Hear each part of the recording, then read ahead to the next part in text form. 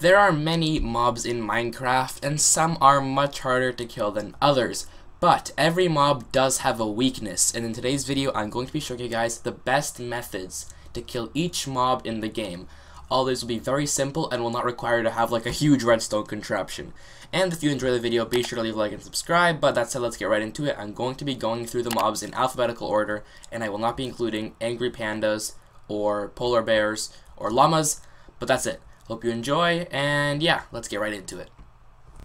Starting off with a blaze. Now, I'm going to be showing you guys two methods to kill blazes, both of which are very simple. I have no armor on and just a diamond sword. But there is two ways that I found that make killing blazes very easy. The first way is to just use a shield. Blaze fireballs will not affect you if you just shield, and you can see, deflected, quite simple, and then 3 hits will be all it takes to kill the blaze. A bit more tedious, but still working just as well, is using snowballs. I don't know why I put that in offhand. We don't even need a sword, we can just spam snowballs at blazes, and they are actually the only mob, I believe, that take damage from snowballs. You just have to remember to take a bit, and also to dodge the fireballs. A quick disclaimer, the shield is very useful most of the time, but I want to give some uniqueness. So even though a shield is really great, I want to show other methods to kill certain mobs. And that said, we're going to look at the cave spider. The cave spider is the slightly more annoying spider because it poisons you when it attacks. I'm just going to punch it there so it aggroes. Yep. Okay. And they do jump very fast. So I think the best way to kill these little guys is to just pull out your trusty bow and arrow.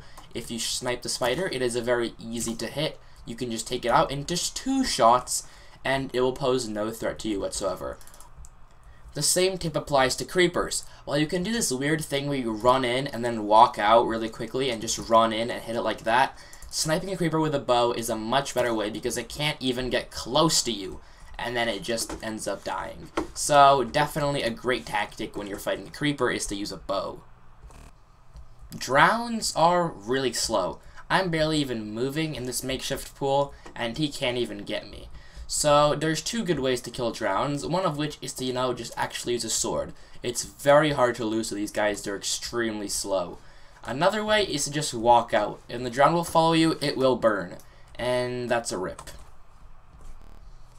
Trident drowns, however, are a whole nother problem. These guys are fierce and do a ton of damage, and there's 2 great ways to kill them that are very similar. However, the best way is, as always, to use a shield. The shield will deflect the tridents, and it's much easier than trying to dodge it yourself. A good way to kill them with the shield is to just, equip it while you have a weapon in hand, and I can just pop that right here and slowly advance towards the drowned, and it can't do anything about it. It's just gonna keep throwing and keep missing, and then I can just stab it out. Just be sure to shield whenever it attacks, or it's gonna do a ton of damage. Another really great way to damage a trident drown is to give it a taste of its own medicine. If you are lucky enough to have a trident, you can easily use it as a defense mechanism against the drowned. Just like that. Elder Guardians are up next, and it's important to always carry milk and doors. Doors are a crucial part of fighting guardians, and if you place them right, you can kind of just place a door like that. This is a critical position to place doors against Elder Guardians because then you can close them and hide behind them. Not only will doors give you air pockets, but they will also give you great ways to hide. Even better, if you have blocks, it's to cover yourself up, but doing this with doors is a really easy way to fight the Elder Guardian. If you want to fight him head on, I recommend bringing milk so you can remove the miner fatigue, and then just quickly retreat into your door shelter, and also be sure to have some armor, because it's going to be quite hard to kill him with your fist. The same thing applies for guardians. Just, plop a door down and they're hopeless. And if you do it correctly, you can actually hide behind the door and close it on the guardian. Just be sure to bring a lot, and of course, as usual, have armor, because if you have armor, it's going to be much easier to kill these guys. But for now, hiding behind doors is great air and great shelter from these evil beasts. Endermen are quite powerful mobs, but there's 2 very easy ways to get rid of them. The first, if you're provoking an enderman, is just place down a bucket of water. They won't be able to get anywhere near you, and if you hover next to the edge, they won't be able to attack you, but you can definitely attack them. A shorter way of killing endermen is to just, if you're fighting one or you trigger them, you just hide under a platform that has a 2-block space from the ground, and make sure it's 3x3 or else they'll be able to attack you through the walls, and that's not good at all. If you stay here, the enderman will see you, but it can't hit you, and you can do this very easily to just stab it while it keeps running towards you. This is a very efficient method to gather ender pearls if you're looking to end bust or doing something in the end. Endermen are weak against this strategy, and this neutralizes one of the most powerful mobs in the game. Evokers are one of the hardest mobs in the game to kill, but there is a few methods that make fighting them a bit easier. They spawn Vexes and have these extremely powerful ground attacks, and I think the best way to deal with them is a bow.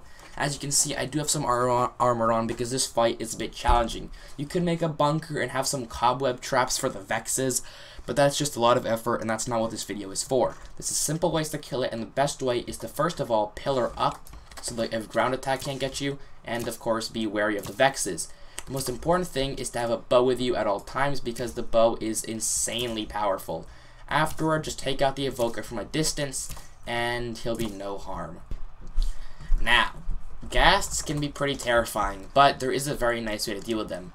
Okay, I'm just up close and personal with this one, but use a bow. That blaze is getting me from all the way over there. Bows are a very easy way to just immediately get rid of a ghast. Now, of course, mine's suffocated in the ground a bit, so that's not a perfect example. But just to be clear, you can use the bow to very simply deflect fireballs and penetrate the ghast when it's very far away. Carrying a bow with you is a very good way to survive in the nether, as most nether mobs can be easily defeated by aforementioned weapon. When facing a husk, it's simple. Just don't get hit. Stab and back away slowly, and then just stab and then stab. A very easy kill, no problem here. Phantoms are nightmarish creatures and pose a big threat to those starting out in their survival world. And if you get shears, they're no problem. Shearing some cobwebs found in abandoned mineshaft and strongholds will pose a very easy fort that you can use to farm phantoms while they spawn. Now, I'm going to toggle it to night because otherwise my phantoms will burn. But you can see if I just place a phantom right there and I hop in my little enclosure, as it comes down to swoop on me, it will get stuck in the cobwebs, making it very easy to kill. Now, this method does require a bit of patience, but it's much better than just going out there. The phantom will hit you much more easy, but you can see it diving in, and hopefully it will get stuck. I'm just going to try to lure it in a bit better. Shields are the answer to everything. Just like pillagers with crossbows, the best thing to do is to just shield against them. You can see when they're going to fire by their charging of the crossbow, and this makes it very easy to kill them. This pillager captain wanted to take the fight to the nether, which is okay considering this tactic. Pillager leaders will give you the bad omen, which will bring raids to your village when you kill them. So the best way to kill them is to kill them, but not take credit for it. Take your shield, approach the pillager, and just light it on fire. Oh, I messed that up. If you light it on fire, and I just seem to be really bad at this, if you light it on fire and it dies like this, you won't get the bad omen effect. This is a very efficient way to keep it from giving you bad omen, and you can kill it just as easily. Ravengers are tough and fast, but there's an easy way to take care of them. And that's not with a shield, as you can see in my inventory. Although hitting with a shield does work, it doesn't always work, and it's kind of hard. A better way to do it is to just pillar. If you just pillar up a few blocks high, the Ravenger will be helpless, and you can just pick it off with a bow and arrow. It's a bit slower than using a sword, but it works so much better, and you're gonna never die using this method. Unless you pillar too low. I found that pillaring 3 or 4 blocks could result in death. Shulkers are mysterious creatures, but there's a much easy way method to kill them. That was weird phrasing. Just use a shield. You can easily deflect the balls if you aim your shield correctly, and then just take some swipes at your shulker. In the case that you do get hit, just place some water and be sure to deflect all the upcoming balls so that you don't get hit again. Shields are a great defense against skeletons. Well, this one's burning up, but you get the idea. Just, be sure to... I just did that awfully, but be sure to use a shield, and skeletons will be no problem whatsoever. Silverfish are so annoying, and they can really pile up in a stronghold. But there's a very easy way to kill them. Just pillar up 2 blocks, and then boom, they can't even get you. You can hover over the edge, and they'll be pointless. And then, just make sure to take your time hitting them, because you don't want the attack cooldown to actually, spawn more.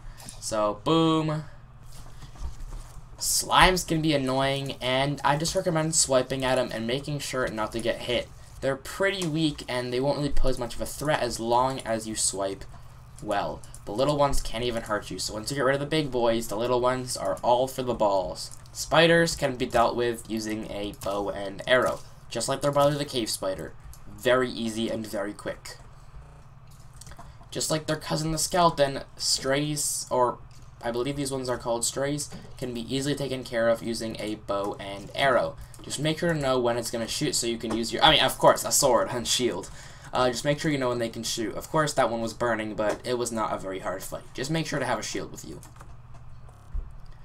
On their own, Vexes are slightly less threatening, but they're super terrible to deal with. I recommend being good at aiming a shield or using a bow. Bow sniping can be done from very far away, making the Vex not even hard of an opponent. However, if you want to go up close and personal, just make sure you're aiming your shield right, otherwise the Vex will be very hard to kill. These guys are called Vindicators. They're super fast and super deadly, and they do so much damage regardless if you have armor or not. And so, of course, the best way to deal with a melee fighter is to just bow spam, bow spam, bow spam, and bow spam. Wow, thanks Windows. And they're gone just like that. Witches can be dealt with in a similar fashion. Just, snipe them out. Very easy to do, and they can do nothing about it as long as you're a sufficient distance away.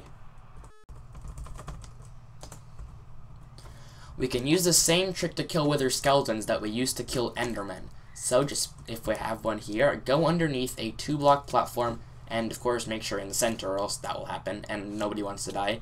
And then just hit them out, because they'll just keep coming back for more, and they're useless against this very simple defense.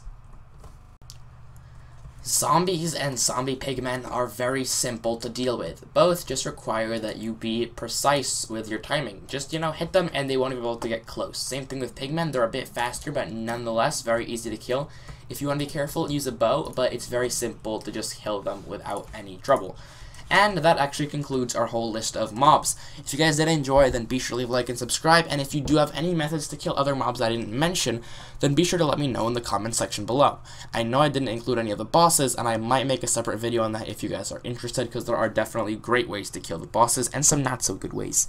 Anyway, once again, be sure to subscribe if you haven't made it this far, and I'll see you all next time. Peace!